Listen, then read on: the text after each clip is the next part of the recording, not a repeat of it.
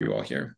What are we going to talk about today? We're going to talk about why 2023 is sort of an unusual year and how to reach our end of year fundraising goals. So that's what we're going to do. I mean, for most of you, end of summer, right? It means back to school. It means, back to work in some cases. It also means it's sort of showtime for nonprofit fundraisers, right? Like this fall into winter is our time. This is when we do our things. This is why you get paid the big bucks. And so we are going to talk about how do we hit goals in a pretty big way. So there's some really important things. We will, as you might imagine, send the slides and the recording around later today.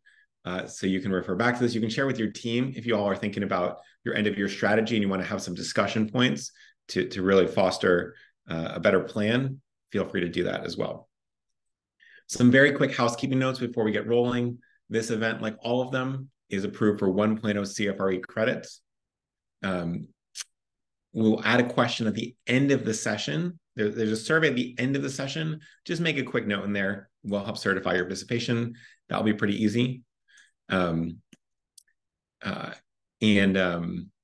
here's the agenda. By the way, Aaron in the chat just noted searching for a new major gift officer.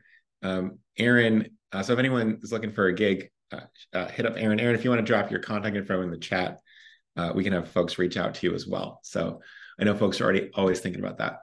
Here is the agenda for today. We'll do some very quick intros. We'll talk about the broader context in the world. And this is going to be really important, right? And then we'll dive into some specific insights in giving, some strategies you can implement. But all of this sort of derives from what is the moment in time that we're in, and how does that differ from year end 2018, 2008, 2001, 1996, if some of you were working then, 1980s for some of you. How are things changing, and what does that mean that we have to do to change? So quick intros before we get started here. My name is Patrick. I've got to meet a lot of you. This is me a couple of years back. At some point, we'll update these pictures alongside my wonderful co-founder, Jenny. Jenny's out in Seattle. I'm down in South Florida, where no hurricanes yet near us, but we're keeping an eye out for that. And then we get to work alongside the entire FreeWill team, which is fun, diverse, lovely, smart, very kind. And we also get to work alongside 1,300 nonprofits like you. So many of you are FreeWill partners. I just wanted to say a special thank you to you. Our team combined has about 4 centuries of fundraising experience, and we get to sort of think all the time about how is the world changing? What does it mean for you? How do we help hit goals using technology and software and things like that? So that's where we come from. That's a little bit of our background. One last thing before we get rolling is, we, as I just mentioned, are really grateful to have you here for an hour learning, thinking about how to push your organization, how your organization could push its mission forward, how you can push your career forward. And so we just like to say thank you with some thank you gifts. And we are going to be sending a copy of one of my favorite books called Think Again by Adam Grant. So Adam's a psychologist, has wrote a bunch of great work here, different books that are great. Think Again is really helpful for folks in a changing world and a changing environment, which is all of you. So this book is about, how do you continually update your mental models of the world, given new things? And especially for those of you that are experts and have been here a long time doing this work, it's really important that we keep updating our view of things, our strategies, et cetera. And so part of what we're going to do is in the next hour is sort of talk about how some of these models that we think about have to change a little bit. But also this book is really helpful for just thinking about how to think in general. So I love it. We will send a copy to 20 folks. Please make a note in the chat, excuse me, not in the chat, in the survey at the end of the session, if you're interested in this book, right? So survey at the end of the session, that's where it goes. Okay, a couple quick things here. We asked you all how your week is going. Look, first of all, folks, a little dip in happiness. I think this often happens at the end of summer, right? Back to real work. Kids go back to school. For some of you, the daylight starts to fade a little bit, especially farther north. It gets a little colder. But, generally things I think are looking good. And not as good news, a little bit of a dip again in how confident we are about hitting our goals this year. Now, I think many of you are going to do much better than you think. I think that there's some pessimism here based on last year. We'll talk about that in a moment, but generally there should be a very clear path to you hitting your goals, and I'll talk through what that looks like momentarily. Okay, so end of year at a glance. Let's sort of talk about, when we talk about end of year and end of year fundraising, what do we mean? Usually we think about this kicking off with Giving Tuesday. If you're not in the United States, it still falls on the Tuesday after the United States Thanksgiving. So, meaning Giving Tuesday is celebrated globally, American Thanksgiving is celebrated in the United States. And this year it is on November 28th. So it occasionally drifts into early December, usually late November. This year, November 28th, mark your calendars. This was Giving Tuesday. Many people don't know this. It was founded by the the 92nd Street Y in partnership with the UN Foundation only 11 years ago. So it's a relatively new phenomenon. Hats off to the 92nd Street Y in New York for making this possible. And has become one of the biggest giving days of the year. In fact, in 2022, 35 million US adults participated and many more people around the world. And you saw some pretty big numbers there. When we ask you all, are you participating? You can see that this year, 60% of folks are participating. So it's really, really growing here. You know, the no's are down to 21%. A couple folks aren't sure yet. But I mean, this is remarkable. An event that started only 11 years ago, now 60% of major nonprofits are participating. So this is a really big deal. When we look at the last week of the year, right? So we're really kicking off things with Giving Tuesday. From a giving standpoint, there's some strategies we need to do in advance, but from a giving standpoint, we're kicking off with Giving Tuesday. We're going to end all the way at midnight, December 31st. And these last 2 days tend to be the biggest giving days of the year. So they're very important. They're driven by urgency, the last chance to give by midnight tonight. Interest in things like finding the best charities spike in December. Over 1/3 of all charitable giving occurs in December, right? So these things tend to happen in a pretty big way. December is our Super Bowl, right? So we have to start thinking about how we make the most of it here. When we ask you all about, what are our actual goals? Well, look, most of you say, look, it's money time, right? 90% dollars raised, top goal. Second goal is donor retention. Are we going to get back the donors from last year? Number 3 and number 4, very close, donor engagement and new donors, right? So that you'll see that Giving Tuesday, particularly, is a good new donor day. Diversifying giving channels, 29%, and a couple others there, right? But this is how most of your peers are thinking about this. So important to get a good sense here. When we look, and our friends over at GiveButter, which is a really good tool for folks who are very, very small organizations. So they do really well with clubs and, mostly volunteer-led or 1 or 2 person organizations. We're big fans of them. When they look at their year-end revenue, right? So year-end revenue here is defined from Giving Tuesday to the end of the year. Half of it comes from after December 25th, 20% comes on December 31st, and about 4% comes on Giving Tuesday. Now, Giving Tuesday seems pretty small here. I'm going to talk in a moment about why it's actually pretty important. A couple end of year trends, right? When we look back, we always sort of look back to recent history, how things are changing to get a better sense of what's likely to happen in the future. So taking a little, quick stroll down memory lane here until about 9 months ago, end of year giving was not great in 2022. It wasn't, right? It wasn't your best year. And some of you might have felt this at your own organization. Maybe you thought, did I have the right plan? What happened? Well, it was a rough year all over.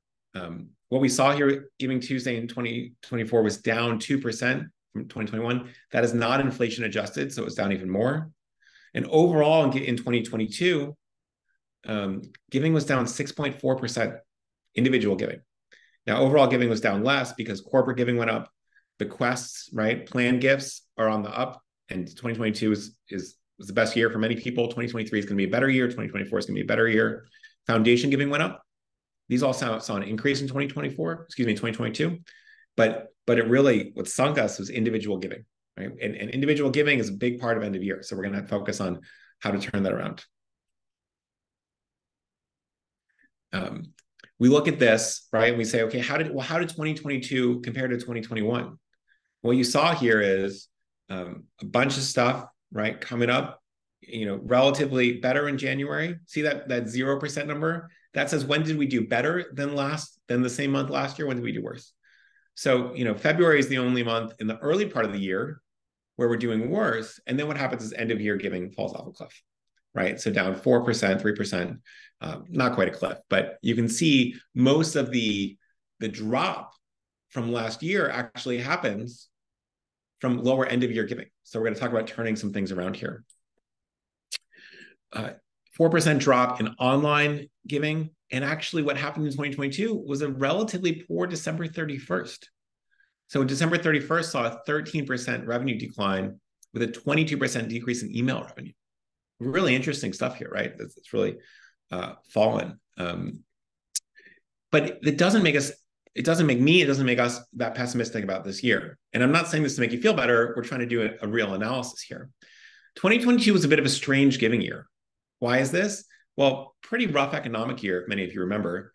Little economic instability, what people described as burnout post-pandemic.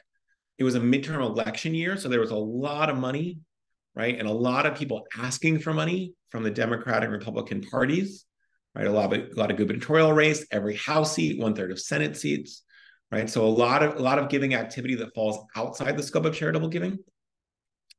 In 2021, we might have seen a surge in giving due to post-pandemic return to normalcy. So 2021, people felt flush with cash, giving a lot. 2022, they might have said, ooh, times are tougher. I'm going to pull back. I gave a lot last year. When we ask you all, how do we think we're going to do in 2023 compared to 2022? About a third of you say better. So pretty positive outlook. Half say, look, I don't know. Yeah, I'm here because I want to figure this out, but I don't know. And only 15% expect to do worse, right? So some optimism here as well. And that's really good to see. I want to talk for a moment, not about giving, but about what's happening in the world and how that's likely to affect giving in a moment. So bear with me here, because there are a couple of really big things that are happening. One is inflation is still a problem. And the US dollar has lost 15% of its value since 2020. This hurts inflation-adjusted fundraising, as raising the same nominal amount, right? Let's say you had you raised $1 million in 2020, $1 million in 21, $1 million in 2022, $1 million in 2023. Well, that's less valuable for your impact each year, right? So lower purchasing power, you feel that personally, it's also true organizationally. And yet what's happening is small dollar donors are not increasing their gifts to keep up with inflation because they're still mentally anchored to, oh, I really like this organization. I give X amount every year. And it used to be in a 2% inflation world, which is where we were for much of the last decade. Well, I give $150 every year. I give $200 every year. That held steady in terms of actual value. But even though inflation has slowed, it hasn't gone down. We're not in deflation, right? So we're still having trouble with the anchor point. We're still suffering from all of the inflation over the last 24 months, even though in the last 6 months, it's gotten a lot better. So that's a really important thing, right? We are having challenges because what people are anchored to giving, even if they give it again, it's sort of nominally the same, but objectively worse because we have less purchasing power than we did 2 years ago. Now, in contrast, the economy is remarkably strong. Right before this, and I didn't get to put it in the slides, I was reading a report from Goldman Sachs because I try to be up to the minute on economic news in order to make sure that you all are getting the right information. And they have turned their expectations, saying the chance of a recession is now only 15% over the next 12 months, 15. Whereas months and months ago, people were saying, oh, a recession is almost certainly coming. And so the expectations of the economy has gotten way better. And you see this in the stock market. I mean, this is a enormously good year for the stock market, right? S&P is up 20%, NASDAQ's up 30% year to date, right? This isn't even over 12 months. This is since January 1st. Bitcoin, right? We talked a lot about crypto a year ago, and then it sort of fell off the map. Year to date, crypto is up 56%. These are really big numbers. Joblessness is at record lows. The gap between white unemployment and black unemployment is at a historic low. Wage growth is strong, and now it's outpacing inflation. All these are good signs, right? Inflation is back under control. And so we're still dealing with a challenge where, because the economy has gotten so politicized, not everyone is sort of open to saying, oh yeah, the economy is doing great. But objectively, the economy is doing great. And it points to a really strong end of year giving season. in a way that just wasn't true in 2020, right? Much closer to 2022, much closer to 2021 in terms of outcomes here. So this is a really big piece. Now I'm going to ask some questions, and hopefully, folks can fire away in the chat. When we think about how strong the economy is, and particularly how strong the stock market is, right? What kind of gifts are most affected by stock market increases, most affected positively? Okay, so Emily says DAF and stock. Ryan says DAFs. So does Laura. Karen says IRA gifts. Major gifts, QCDs, right? DAFs and IRA distributions. Legacy giving, yep. Stock gifts. Great, all right. So y'all are mostly right? Corporate giving as well. What we see here is a couple things, right? So first, stock giving. This is sort of obvious, but stock gifts, if I give you one share of Apple stock and that stock is worth 25% more than if I had given you one share a year ago, well, that's a lot better for you, right? And by the way, it's better for me. I'm getting a much bigger tax deduction here. So that's really exciting. So stock gifts, that was the easy one, right? The second is donor advised funds, right? Many of you know this. We'll talk more about this in a moment. There's well over $200 billion, the capital B, sitting in donor advised funds. And guess what? When we say sitting, guess what we mean? We don't mean locked in a vault, right? In terms of just suitcases worth of hundreds. What we do mean is mutual funds, and mostly mutual funds and stocks, although it tends to be more mutual funds, and all those are going up with the stock market, right? So if I had $2 million in a DAF, and mostly that's in the Nasdaq, well, I had 2.6 million this year. If I had 2 million at the end of last year, and I didn't give anything out. And so suddenly we're in a much more abundant mindset in donor advised funds. Those numbers are going way up. So most of these are invested in mutual funds. Third, and many of you mentioned this, if you're not talking to your older donors about what we call qualified charitable distributions, these are gifts directly out of an IRA for someone over 70 and a half. And if you don't know much about these, first of all, get smarter on them now. Two, we have a webinar that we did a while ago on older donors that will go much deeper into this. But these gifts are exploding among older donors, right? Older donors are saying, wow, this is by far the best way for me to give to avoid taxation. And the big news is, there's already about $9 trillion in IRAs, trillion with a T, right? Capital T. And that money is growing really quickly. So good news all around in terms of retirement savings, things like that. Really good news for giving from your over 70 cohort. And guess what? Everything we know about demographics means that there are a lot more people who are over 70 this year than last year, and certainly a lot more than 5 years ago. So a lot of big stuff here. Trend 3, a little bit more complicated here. Look, this is the last 4 months in a while before the presidential election becomes just the dominant news story all the time. So what's going to happen? We're going to have end of year. We're going to take a really deep breath and a couple long naps, and then boom, it's the Iowa caucuses, right? January 15th, 2 weeks, almost to the date after end of year, they're going to begin. We're going quickly to New Hampshire, then we go to South Carolina, Nevada, other states. Super Tuesday is not far behind. And so this is going to be the dominant story of 2024. You have a very competitive, a very crowded, not competitive Republican primary. You will then have a very competitive general election. Our country's just in a spot where all the general elections are very competitive. And unlike previous years or previous elections, we're likely to have at least 4 trials, probably quite more, of former President Donald Trump.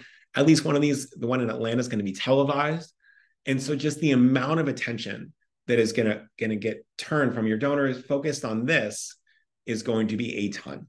In 2024, we're still going to see it could be a harder year for giving because so much attention is sucked in by the presidential race, the Republican primary, everything else, right? It's just going to be harder to get attention in 2024 than in 2023, which means it's really a big deal to crush 2023. Now, historically, giving a charity does not decrease during election years, although we did see it in 2022, even though political giving is going to rise, and there will be well over, there'll be billions and billions of dollars given to this election across all races.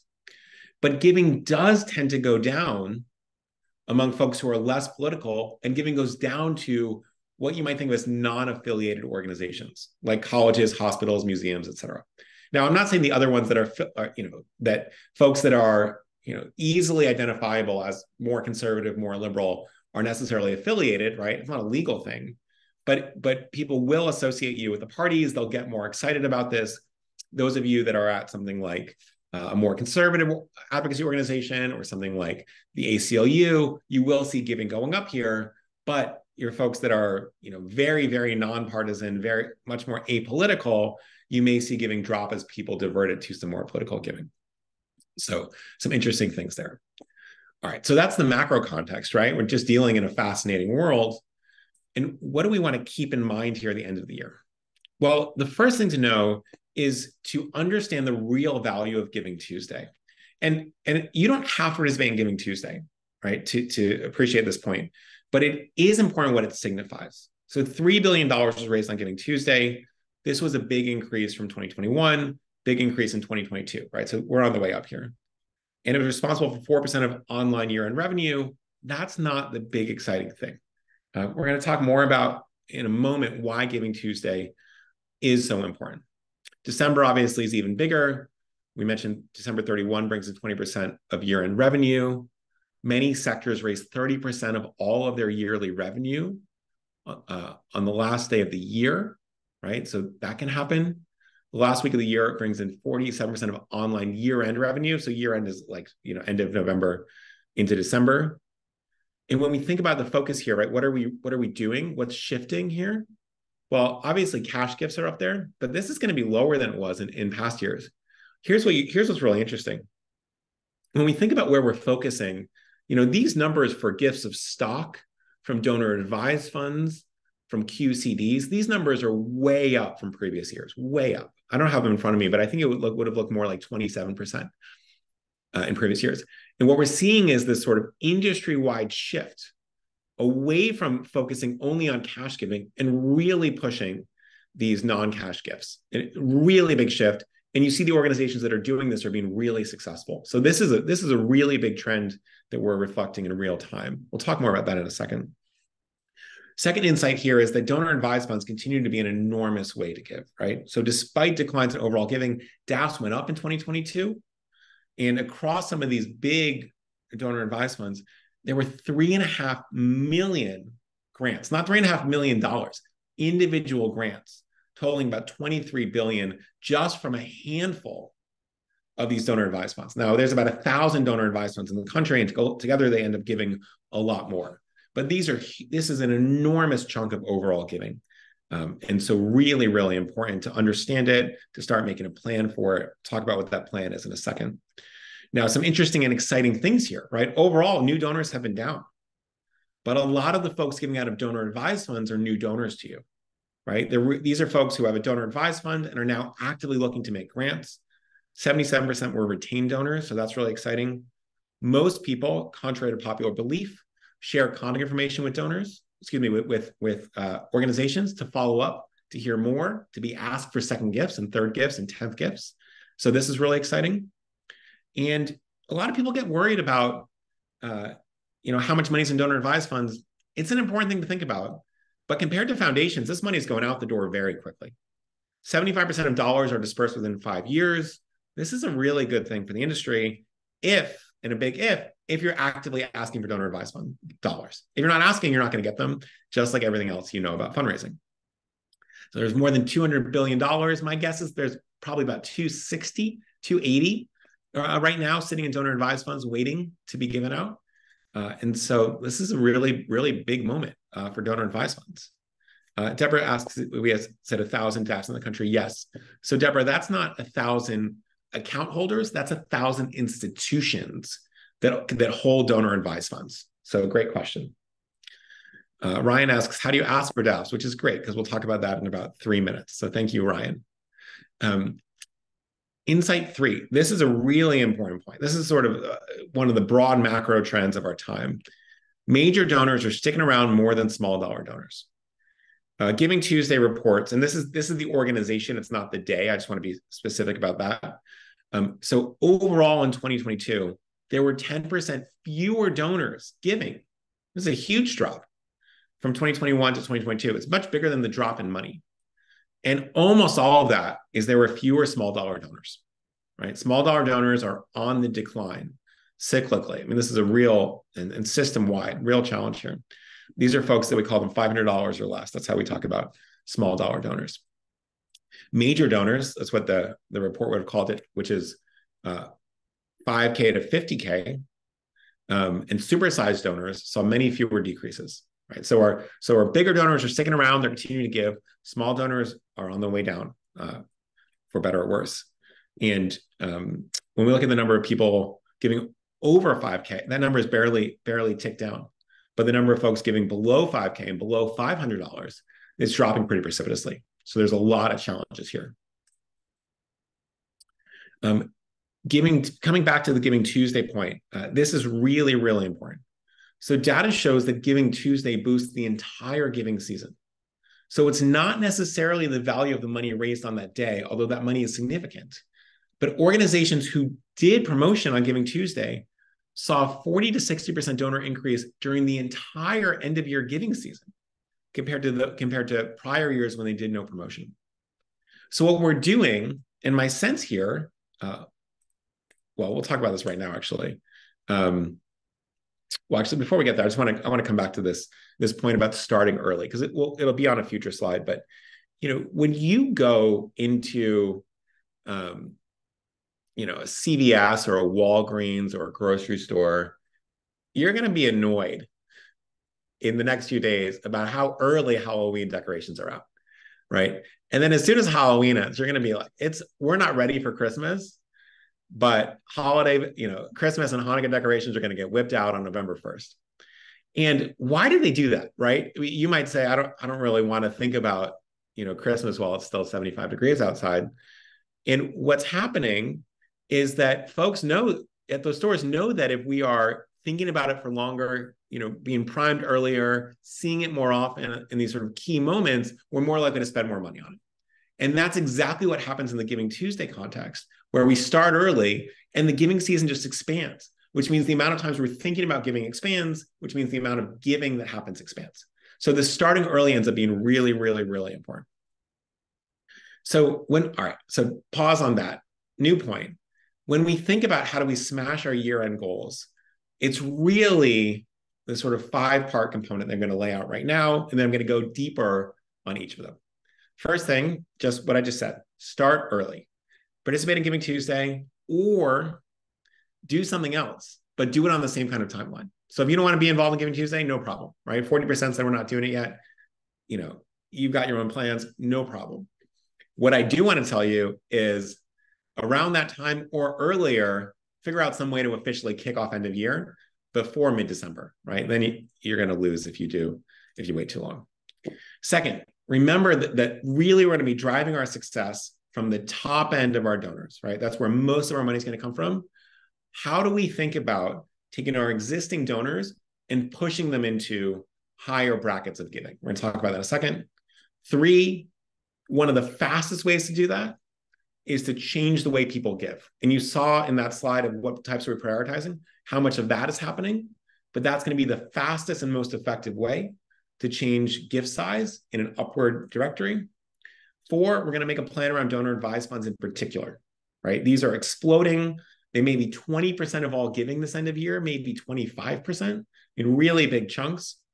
And then 5, this is also really important. We'll talk about this in a second. We need to leverage our end of year energy, right? So much of attention is happening end of year to actually build a relationship and get folks to go beyond giving, right? Or beyond this one-time giving.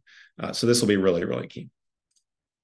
So, all right, strategy 1, we are starting to send early outreach.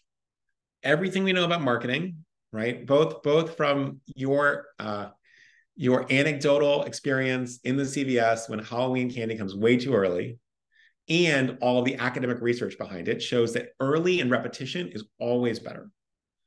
Most giving happens towards the end of the year, but if you wait until then to educate donors about giving or asking them to give, you'll miss out. And that's one of the faster ways to miss your goals is just delay the full kickoff. One piece of data here is that we did a deep analysis on some of our partners who were asking for IRA gifts, right? These qualified charitable distributions that are exploding. And those that asked 3 times over the course of a year or emailed to educate 3 times saw an enormous boost, not always in that moment, but at end of year compared to folks that didn't, right? Huge shifts, right? 2, 3, 4 times more giving. And so this ends up being really, really, really important. If we can, right, as mentioned this already, participate in Giving Tuesday so we feel that early kickoff. If you can't, no problem. Make a plan to launch giving season in November, right? Kick it off early. If someone says it feels like too early, it doesn't matter. They're already thinking about it. It's a moment where people are particularly open to giving. So when we talk about education, Giving Tuesday is a unique moment where people are thinking about philanthropy broadly, as opposed to the cause broadly. So it's an ideal time to share about larger gifts, right? A lot of folks weren't raised by people who were major donors. And so they don't know about this. They don't know about the avenues. And we're going to need to teach them some folks about how to do this. Second strategy. We want to take a plan. We want to make a plan to move our donors to a new giving bracket. What does that mean? Look, it means that folks in the 5K to 50K range account for 25% of all dollars raised, and folks over 50K account for nearly half of all dollars raised, right? So combined, we're looking at 3/4, and yet this is often not where the focus lies. Many small donors are valuable in that they are potentially larger donors, but you will need your help in moving up, right? And you might even want to just do some back in the envelope math. So, you sit there tomorrow and say, okay, great. Well, our end of year goals is 50,000, 500,000, 10 million. How many of each kinds of each size of gift will we need to get there? And what is our plan to do that? And you'll start to see, you're going to need a lot of $50 donors to make that, or you might need a fewer 5,000 or even fewer 50,000. And instead of only looking at the folks who previously gave 50,000, looking at that pool of $500 donors and saying, oh, some of these we can bring to the 5K and 50K range, right? Not all of them, some of them. Some of the 5 to 50K we can bring to the $200,000 range, right? And we have to start thinking about these plans along the way. Right? When we're looking at our donors from 100 to under 5,000, what's the plan? And what's the plan for 5K to 50K? When we try to hit our end of year goals with a large number of small cash donations, you are likely to miss your goals. And you can go back and look at years where you put a big effort into a large number of small dollar donations, and it's likely to fall short of what you're hoping for. And now the 1 or 2 exceptions here is Wikipedia, or someone who is dealing with literally millions of individuals in traffic. You can make that happen. But if that is not you, it is unlikely that small dollar donors are likely to get you to where you want to be. These gifts, as I mentioned, are hurt by inflation. The folks who are giving cash and giving small amounts have not been increasing amounts that correspond for a weaker dollar. And what we're seeing is that these donors are the most likely to drop off, right? So it's really a Sisyphean task to try to hit your goals only with small donors. And even the number of new donors that are small donors is decreasing as well. So there's some interesting stuff here as well, right? Instead, success, by organizations that are seeing it is done by increasing the number and size of major and supersized donors, right? That's really the path to success in 2023 that we see bear out in the industry. When we think about this, when we think about, okay, now we need to plan, what is the actual plan to move these sort of folks from being minnows to gorillas? It's really a donor-centric approach that reflects mental anchor points, right? So many of you have heard me say this, but it's incredibly important. Organizations who focus on non-cash gifts grow 6 times faster than organizations who only focus on cash, 6 times faster. And the reason this is because donors just give way more when they give non-cash gifts. And the reason that is because the tax benefits are way better. So it just costs me less if I give you $1,000 in non-cash gifts versus $1,000 in cash. And it's the mental anchor point is different. So if you ask me for $500 or $1,000 or $5,000 in cash, I think, ooh, that's a lot of my paycheck, right? Or all of it.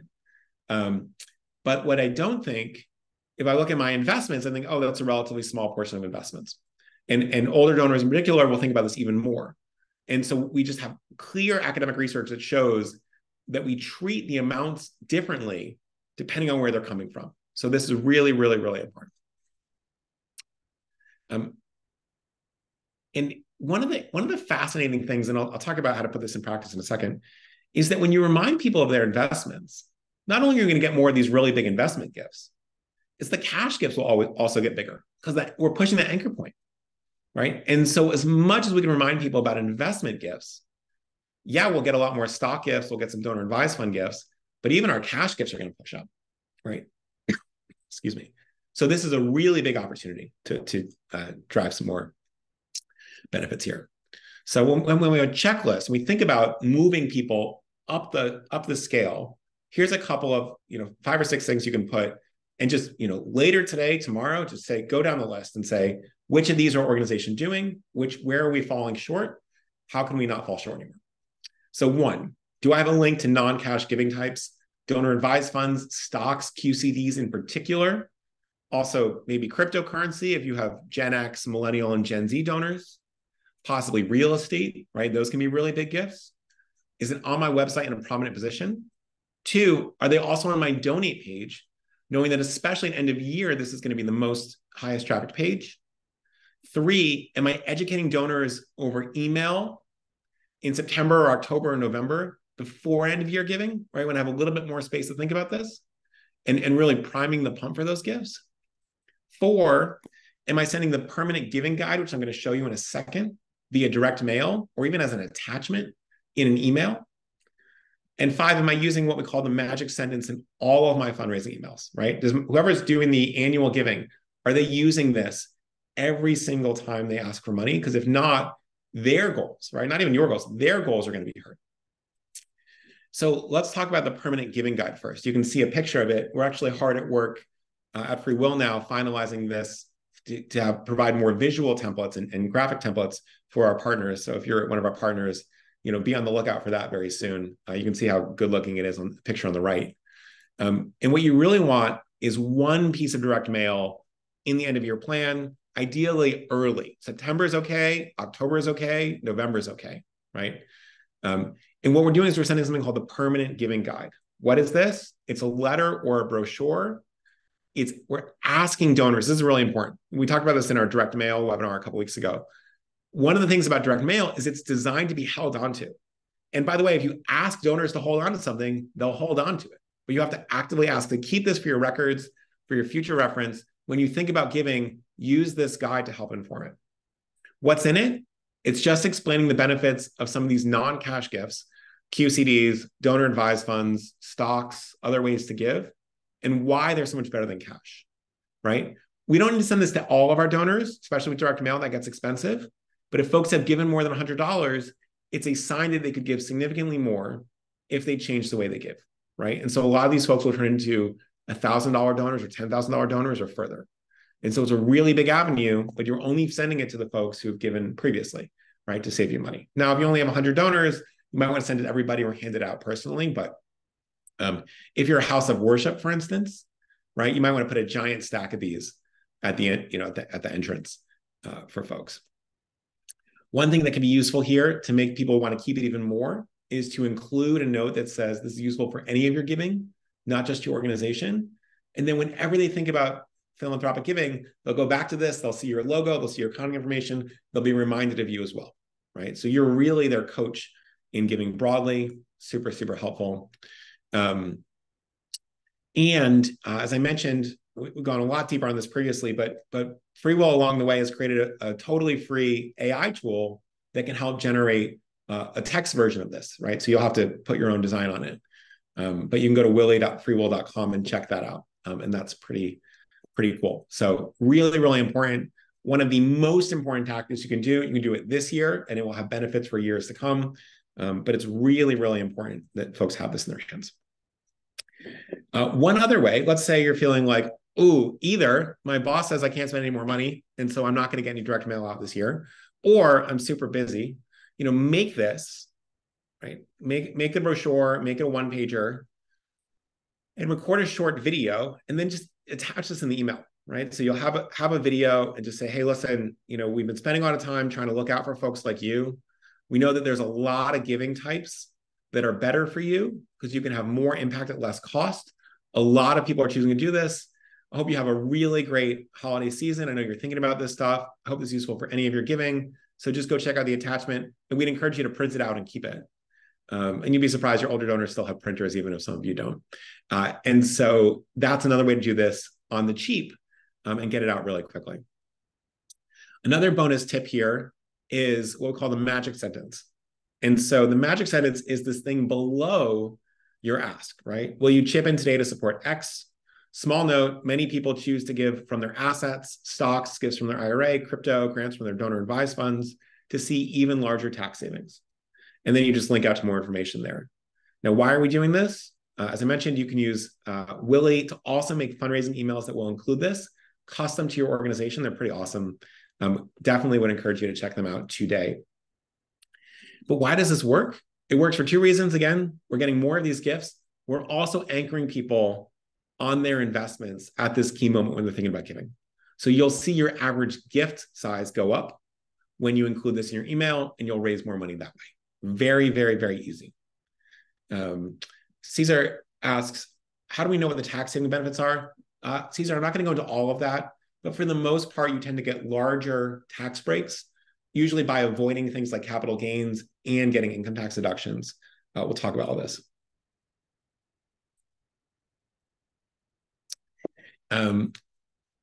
Other questions here or other points? As I mentioned earlier, going really big on qualified charitable distributions. These are gifts out of your IRA, right? Non-taxed gifts from your IRA and donor advised funds that are exploding. So in every one-on-one conversation you're having with major donors between now and December 31st, if you know they're over 70, you want to bring up QCDs. If they're not, or either way, you may want to ask them questions like, well, first we'll talk about QCDs. Have you made a qualified charitable distribution? Do you know a lot of people are? They will help satisfy your required minimum distribution. If they're transferred before December 31st, there are some easy ways to do so.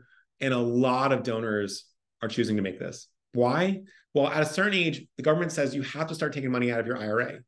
But those donors might say, well, it's been a really good tax year, really good stock year, have a lot of other investments.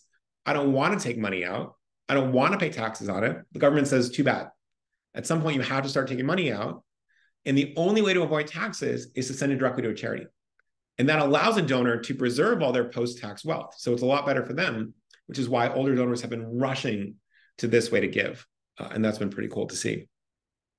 On the donor advised fund, we need to keep finding which of our donors has the donor advised fund, right?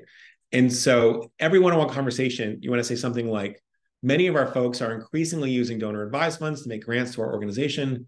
Do you have one? And if not, no problem, right? But there's a couple key components here. The big thing is that donor advised funds are growing so quickly that, yeah, they're new to you, right? And we're doing professional education on this, but they're also very new to their donors who are definitely not doing professional education on this. So we really have the opportunity to shape behavior now and say, okay, great, a lot of people do this. A lot of people make recurring gifts out of their donor advised fund. Do you want me to talk you through those things? Oh, and by the way, if you ever want to give stock directly to us instead of into your donor advised funds, here's how to do that as well, right? So this has to be a component of every one-on-one conversation. And by the way, this is very, very donor-centric because these types of giving are going to be better for them in terms of taxes to a considerable degree.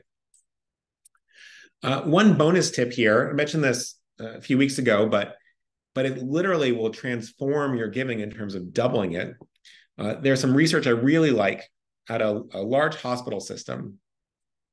A large hospital system sent 60,000 fundraising letters and split them in half and had two treatments, right? The first one said, give us an amount.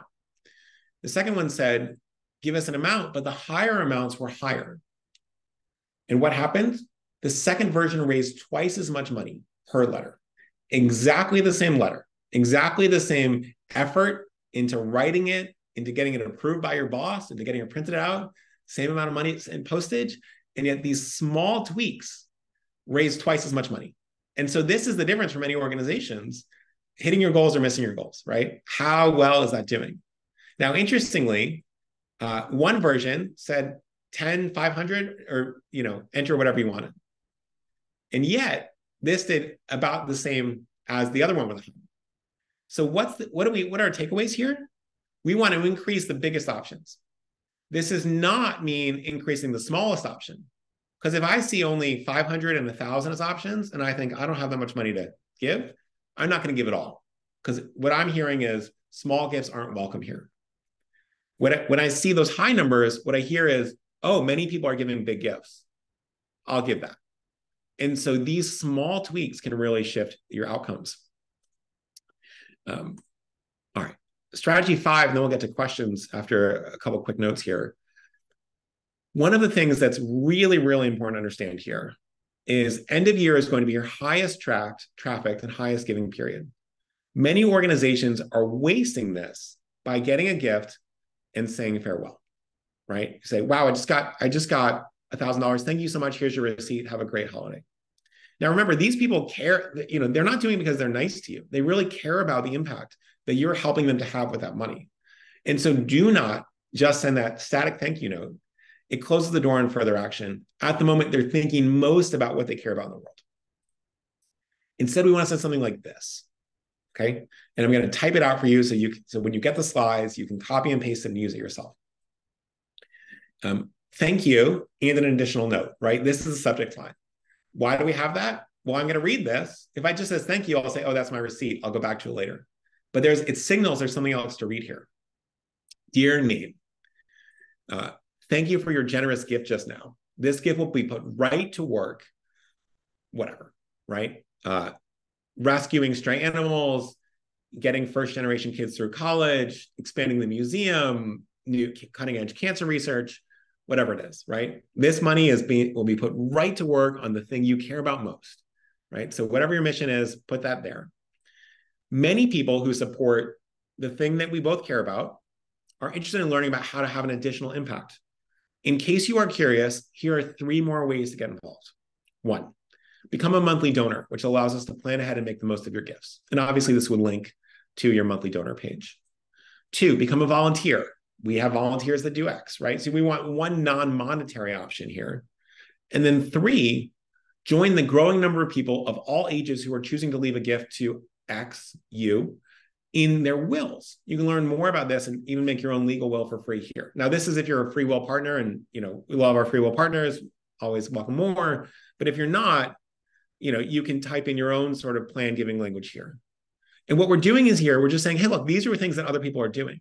And if you're feeling hyped right now about saving animals, saving the planet, educating folks, supporting our local community, whatever it is, now I'm going to go and take all that step further.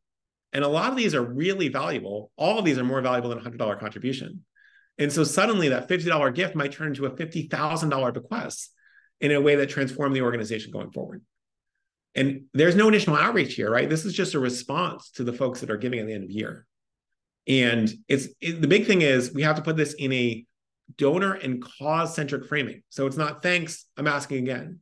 It's thanks, you care about X. Because you care about X, I'm providing more resources on how to care about X. And so that framing allows us to really put more options out there.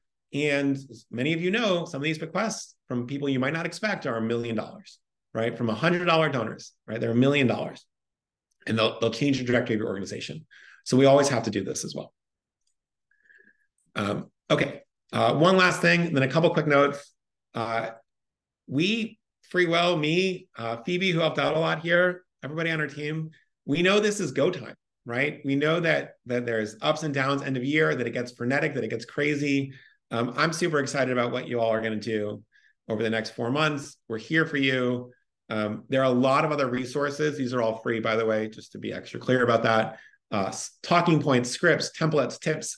There's, I think this is, webinar 88, 890. If you want to go deeper on stock giving to older donors, millennial giving, donor advised funds, a couple dozen other things we've talked about over the course of the time.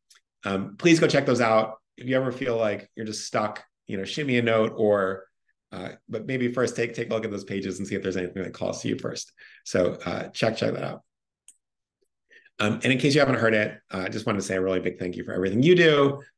We know that we talk a lot about fundraising, we talk a lot about sort of the professional work of it, but at the end of the day, it goes straight to impact, doing many of the most important things in the world. So we are quite inspired on a regular basis by you all, and really grateful for it. A couple other quick resources, again, as sort of our general vibe of thank you-ness or gratitude. We are going to send this book out. My colleague Phoebe is going to drop a survey in the chat. I'm going to, so you can click on that, take 60 seconds, fill it out. If you don't mind, please do that now. Reason one, to get a chance to win this book by Adam Grant. It's a really good book. By the way, when you win these books, if you read them, shoot me a note and let me know what you learned or how you thought of what you thought of it. Second thing, this giving guide that I told you about, as well as a bunch of other resources for free, are part of a new AI tool that we built to help fundraisers and write first drafts for them. We get feedback every day that something like, holy cow, this was so much better than I thought it was going to be. I haven't really used it. It's super user-friendly. And this makes me much more excited about AI than I was before I did this. And somehow it really captured the voice of my organization and my director and put things into words. I'm going to use this all the time, right? That's the sort of emails that I get and read almost every working day from folks that are trying Willy for the first time. Again, free. Go check that out. You'll be stunned. It's free indefinitely. So go for that. It's at willy.freewill.com. We haven't mentioned that. So just type that in. A couple other resources. There's a playbook coming up for National Estate Planning Awareness Week. If you want to have a successful plan giving year, this and Make a Will Month are the two best ways to do it. So check that out. And we built out an end of year toolkit with things like email templates, phone scripts, and more. So we will email those to you after the session if you're here. So that toolkit hopefully takes a bunch of hours off your work, and it's customized, so you're going to feel really good about that. One last announcement before we get to questions, and I realize we don't have tons of time for questions, is that in 2 days, on Thursday at noon Eastern, or whatever time this webinar started for you where you are, we're going to walk through some software tools and support around what we call the Smart Giving Suite. So what's the Smart Giving Suite? It's a way to make these non-cash gifts really easy for you to execute on and easy for your donors to give. Donor advised funds, these gifts out of your IRA called qualified charitable distributions, stock and mutual funds and bonds, and cryptocurrency for those that are interested. You can come hang out, eat your lunch on Thursday. It's a more casual, shorter event, but people tend to really enjoy these. So we'd love to see you there, half an hour-ish on September 7th, which is 2 days from today. And that is it. Here, before we, I'm going to take one question or two. We don't have a ton of time here. But other quick notes, in 2 weeks, we try to do this every 2 weeks, we're going to go deep on retention of donors. And I know a lot of you said that was a priority. So we really looked at the results and said, okay, what can we offer in terms of keeping donors around, knowing that a leaky bucket is a really big problem for folks. So we're talking about that. We'll focus on larger donors, on planned giving donors, but we will talk about annual donors as well. That's in 2 weeks, also at noon. And then if you have any questions or you have creative ideas, or you read the Adam Grant book and you hated it and you want to tell me about it, feel free to shoot me an email at Patrick@FreeWill. I'm also pretty easy to find on LinkedIn. So that's that. We have only a minute or two for questions. So maybe instead of diving in there, we'll take a look at them. We'll fold in some of the answers to more commonly asked questions into future webinars to make sure you have access to those and keep learning. And I will say happy unofficial beginning of fall, happy unofficial kickoff of the most important parts of our year. And really just love getting to spend this time with you, to learn with you. Love seeing all the ideas and contributions in the chat. Sometimes my regret is that this isn't a big open meeting with everybody talking, but oftentimes we brush up against the cap of what Zoom can handle there. So that's why, unfortunately, you only get to see me on video. But really loved being here with you today. Looking forward to learning more about the retention and engagement on Thursday, in 2 weeks. And would love to see you if you're free in 2 days on Thursday. So thanks so much.